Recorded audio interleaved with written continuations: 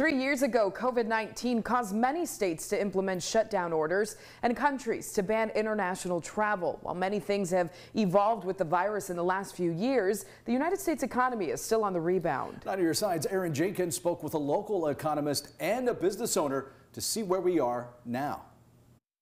Yeah, believe it or not, we've lived with the COVID-19 pandemic for 3 years. The economy is still feeling the effects, but one local business in Greenville is thankful for the progress. 3 years ago, while COVID testing sites started opening up, shops, restaurants, and hotels started locking up.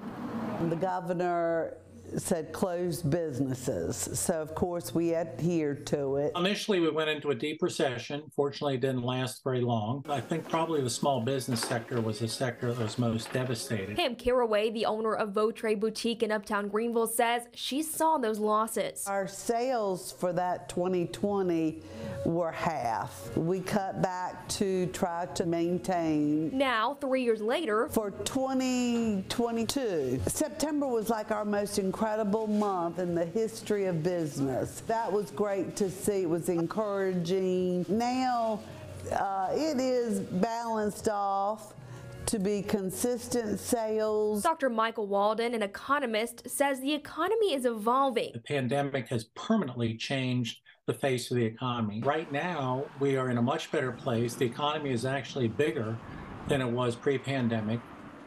We actually also see worker levels back to very close to where they were pre-pandemic. But Walden says there's still some challenges. We're dealing with much higher levels of inflation than we had pre-pandemic. That has caused the Federal Reserve in particular to shift policies. And the concern is, will that ultimately lead to a recession? I think that's possible. But I think the good news is we do have a recession. It'll be rather short and rather mild.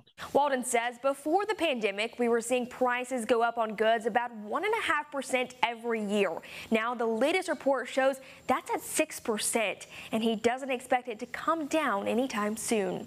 In studio, Erin Jenkins, 9 on your side.